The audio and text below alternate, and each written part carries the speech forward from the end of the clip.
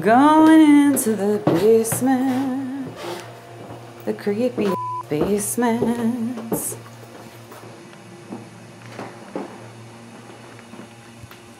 Okay, we are doing our solos right now. I just got up to Rosebud.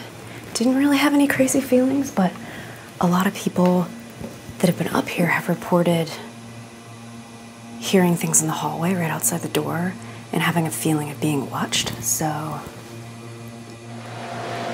All right, so we have a lot of ground to cover. I'm here on the first floor. Well, it doesn't feel great down here, especially alone. It doesn't feel great. What was your name?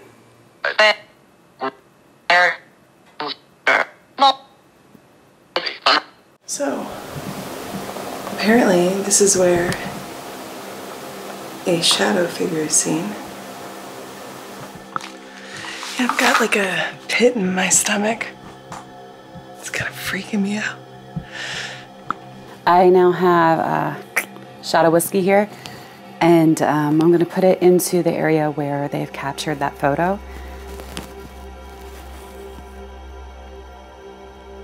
I brought you your whiskey. Okay, I really want to talk to you. I want to find out who you are, what you're doing down here, why you showed up in a picture that you're really not supposed to be in. I keep feeling like there's like a shadow behind me.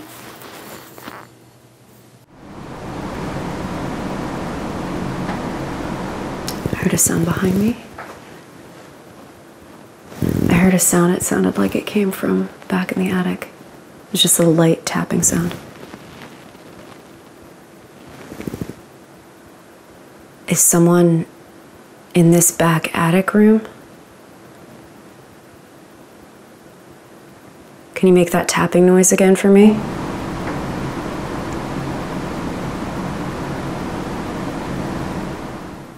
Yeah, I've got that pit in my stomach. That happens when you're afraid. I don't like the way it feels in here. But I really don't like the way it feels in here. Oh, I really don't want to go in this room. Okay. Oof. It feels like a sadness and I don't know. Why are you still here?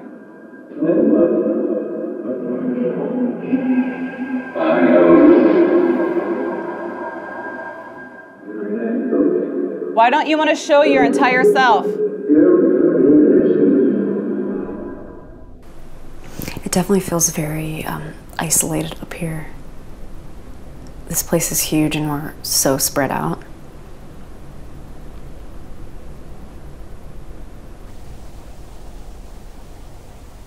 I keep thinking I'm seeing something out of the corner of my eye over here. And it's just a combination of seeing something out of the corner of my eye, which could possibly be something from outside. I haven't seen anything manifest, so something just clicked over there. Hold on one second. Okay, so it's rumored that a shadow figure walks from this room to that room. Can you do that for me? Can you appear? Okay, now I'm set up in the hallway. So right in this area is where a lot of people have heard footsteps. They felt like they were being watched. I heard tapping noise in the attic. There's I definitely get the sense of being watched wherever I walk, wherever we go, no matter where we are. It's kind of like people just being curious, that kind of vibe. Like you're just being watched. I do not want to sleep alone. Oh my God. It's a really weird feeling in this house. It's because you know that it's not bad. You know that it's actually normal if there is such a thing for a house that has this kind of activity. But there's this other part of it It just feels really uneasy. It's like, this is gonna be the weirdest comparison ever, but if you've ever been at like a group gathering or a party or have a group of friends where everybody's cool except for one person, that's kind of how it feels. It's like I'm comfortable with 98% of the things that I feel here. And then there's that 1 to 2% that just kind of unnerves me.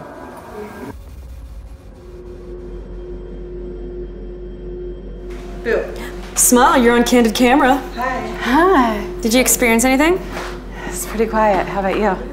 It was quiet. The only thing that I experienced was I was standing in the room, and behind me from that attic, I just heard a slight tapping noise. Oh. And I can't even remember what I asked. We'd have to go through the footage. What has felt the weirdest to you so far? The weirdest to me, maybe the basement. Really? Like when you kept telling me to go back and stand back there. I didn't really say anything, but it just kind of felt a little weird. So how do you feel about sleeping there tonight? In the basement? I'm not gonna sleep in the basement.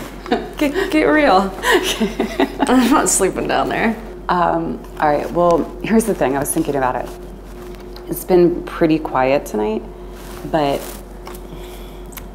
so why is that? Maybe it's nothing that we do. Maybe it's just right time, right place, right people, which the only thing left to do at this point that we have within our power is to isolate, sleep alone in these bedrooms where people have had experiences.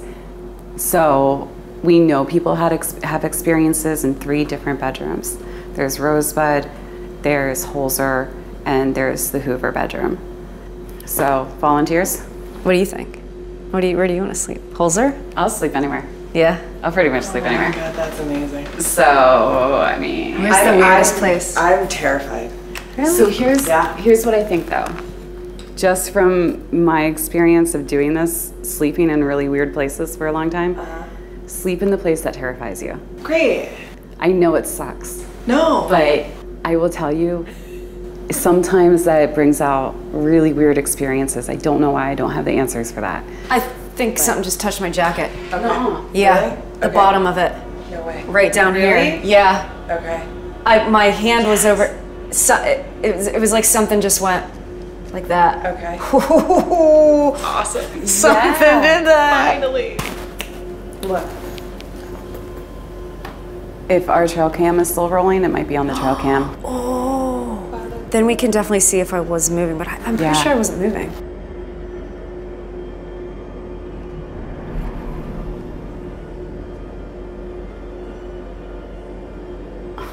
You're gonna f***ing hate me. Don't hate me. Oh, God. Don't hate me. But I really You think make me sleep up there? I think you should. Fine. It's fine. Because I'm cool with it. I just think like you just came from there. We were talking about it. But You the got bed is touched. right near that attic. I don't like that attic. And then Kat, I think I'll put you in Holzer. Okay.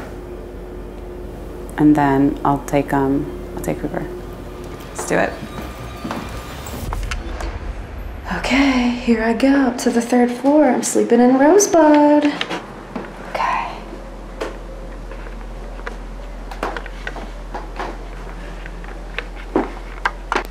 You know, up here on the 3rd floor all alone. I'm gonna go get ready for bed. Okay, here we go. It's time to go to bed. Here we go. It's a nice bed, but I'd rather be outside. You know what I mean? Wish me luck.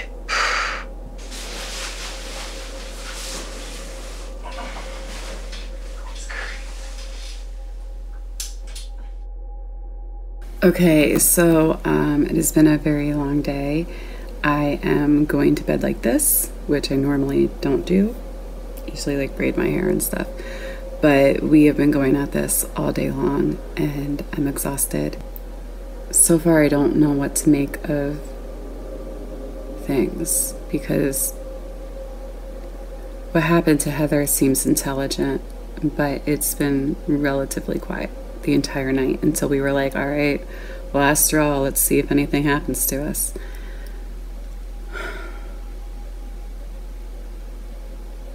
Maybe it's just something that likes to catch you off guard. I don't know yet. And I can't think anymore. So I'm going to bed. Good night.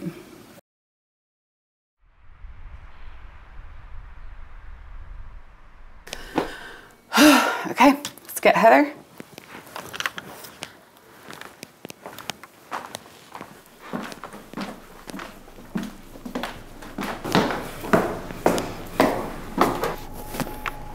Miss Teddy. Is that the voice of an angel? Hi. Hey, how'd you sleep? I slept okay. I got up a lot. Yeah. Did anything happen? I was walking in the hallway a lot to use the restroom. Yeah. I didn't experience anything. I didn't hear any noises from back here. I didn't experience anything. It is weird up here. I have to check the footage because I just don't know if this was me or not. But yeah. Okay, so we probably laid down around 2 something. And then probably 20 minutes later, it felt like something went like this by my feet. Oh. But I don't know if it was me. Like, you know how like sometimes... your nerves? Yeah, how sometimes you're going to bed and then you like kick. Yeah. So I have to check the footage, but that was the only thing. Other than that, I was just out. Okay, well, I guess let's get wrapped up and then we'll check out. All right, sounds good. Cool. Okay, so we are about to check out of Hoover House, and I'm still processing what's happened over the last 24 hours. I'm still having trouble concentrating here. I don't know why that is. I keep thinking about Michelle's reading. I mean, she literally drew a piece of furniture that is here while she's in Ohio and we're in Pennsylvania. It can be really frustrating investigating sometimes because you don't always have the full picture. You don't always know what puzzle you're trying to put together, but you have all the pieces. And I think that's part of what we experienced here. All right, your last chance to touch Heather. Bye. She just get like slammed into the door. Bye, Chucky. Bye, Chucky. So cute.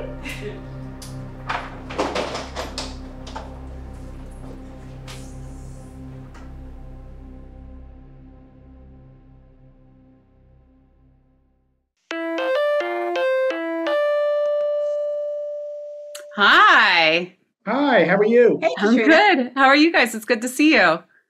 Same. Great to see you. So, you know, we've had some time to look over all of our stuff from the investigation at Hoover House. We looked over Michelle's reading again to see if we missed anything. So I wanted to put in a call to you to find out what's been happening since we've been there. So with Michelle's reading, I sent that over to you. Yes. What hit for you? Were there any dots that she was able to connect? The Scarecrow Man. Okay, so it was so odd. Okay, and you didn't know this. And maybe 5 people know, because it really kind of startled me. And I've been in the paranormal field for almost 30 years, and I've never seen this apparition. Now, in the basement, you saw that I had gotten a picture of a shadow person. Yeah. I think I shared that with you. Yes. So we had a man working on the pipes downstairs, the heater. So the plumber's like, please go upstairs and turn the heat back on. Okay, I'm on a mission. And I go up, I'm at the 2nd floor, and I turn the heat up to, I think he wanted it to 73. So I'm turning it up. And as I'm turning it up, and out of my peripheral vision, I see a man with a hat, kind of brim like this. And I went, and in my head, I'm like, am I really seeing this? Then 2 people that were staying here, the one goes upstairs and he's like, oh my God! And he saw the same apparition without me saying a word. Yeah, he came down and says, I just saw a guy upstairs with a hat on, rim hat on. He had a coat on, about down to his waist. Exactly what she said. Do you remember the farm tool Michelle described? The hand sickle, yes. Where's that from? Our It's basement? downstairs in the basement on the workshop. What? Yeah, it's the... Don't kill me with it. Yeah, I'm kidding. Wait, was that in the house or did you guys bring that? Oh, no, that was in the house. No, this is in the That house. was in the house? Yeah, this is down in the workroom where the furnace is. So Ira Hoover was a very well-known farmer in the area. That's, you know, although this house is very grand, he was a blue collar, let's get dirty kind of guy. So the hand sickle, that is tripping me up because it's such a specific thing for her to see. Her seeing a hand sickle and her description of that shadowy figure was so descriptive, and I don't know the chances of her picturing a hand sickle and then you guys moving into a house that has a hand sickle in the basement. Out of all the places we could be, talking about Ira, because he was the farmer, but also kind of grand. What did he die of? He had cardiac thrombosis in the Holzer suite, and then 13 years later, his daughter Eleanor had cardiac thrombosis, sudden death, boom. Same thing afflicted the daughter, and they both died in the Holzer. Does anybody have current heart issues? Steve does. What's going on with your heart? Well, I had AFib and I had 2 stents put in. Do you feel like going through the heart issues, has that heightened your ability to No, what heightened my things? ability is when I died. Steve died in 2015. You died? Yeah. Oh, you should hear his story. Arrest. He has an amazing story of What happened? who he saw. I was up in Milford, PA. My daughter was living with me at the time.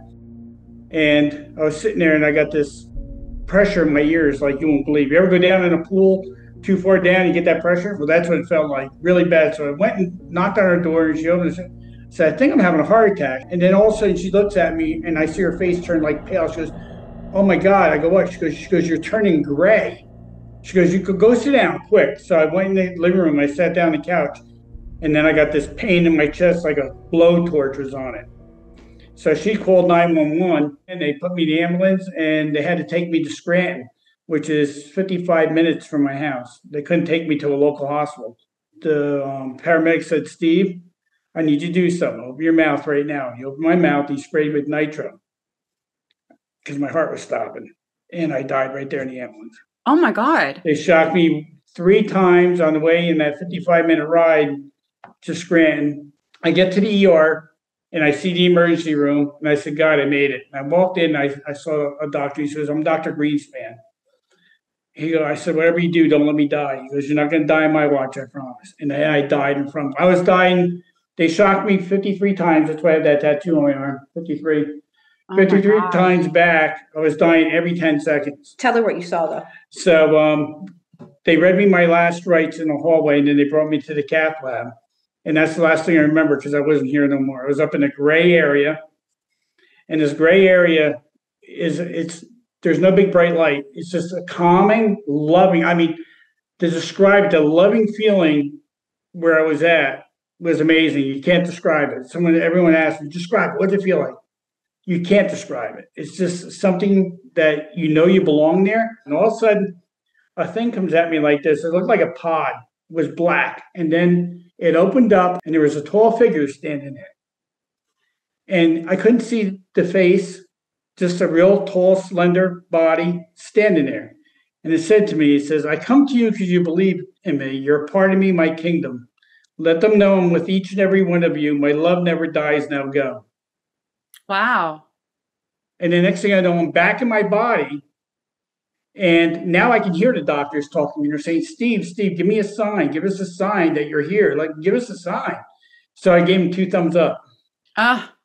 So I raised my thumbs up and they were all clapping. I come out of ICU. I thought I was in there for 1 night. Pam said I was in there for 5 days. They must have put me in some kind of coma. And then the doctor goes, I'm Dr. Greenspan. I'm the cardiologist that fixed your heart. He goes, you had the Widowmaker times 3. Oh my gosh. He goes, no one survives the Widowmaker on 1. We call you the miracle man. He goes, you had the Widowmaker full clogged right artery with 2 blood clots sitting on top of that. No one survives. No, you shouldn't even be here. He goes, I don't know how you survived this.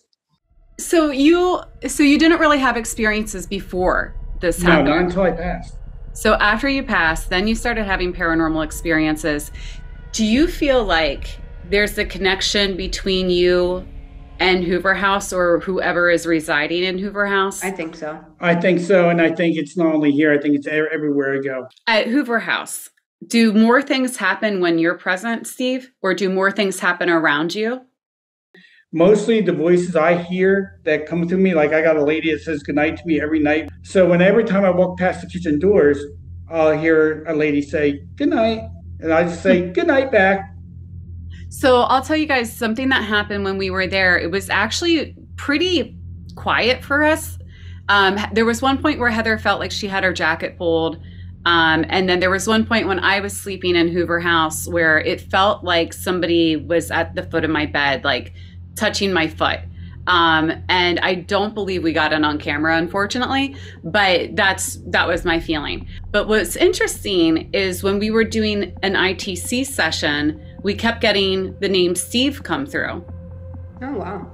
And we were like, well, obviously Pam's husband is Steve, and we couldn't think of any other Steve. And so it just hearing your story now, it just makes me wonder if there's some sort of connection between whatever is in the house and you, because, you know, you had your near-death experience. Right. You come back, you're now really sensitive. And then we start thinking about, you know, Ira and his daughter both had these heart issues that they died from in the house. And does that make it a stronger connection with you? It gets so bad when we table tip sometimes I have to leave the room and get out of there, because several come in at one time and start talking to me, and they'll say, and it's like little kids saying, it's my turn to talk, it's my turn to talk. Tell me, and they won't stop, because if I get something that wants to be said and there's someone at the table I want that message to, they'll sit there in my head and constantly say it, say it, say it, say this, say this, say this. And they won't stop until I say it. And then I'm afraid to say it, because if I'm wrong, and Pam says, just say it. And I have not been wrong yet. Keep me updated on what's happening at Hoover House. I'm really, really curious to know, especially now that you guys are on the Historic Society, that, to see if there's anything else that might connect Michelle's reading or our experiences to the history, or if there's anything that starts happening in the house that's new activity that seems like it's happening a lot now that matches, our investigation, and we can just kind of keep each other in the loop that way. Okay, you got it. Thank you so much. Awesome. Thanks, guys.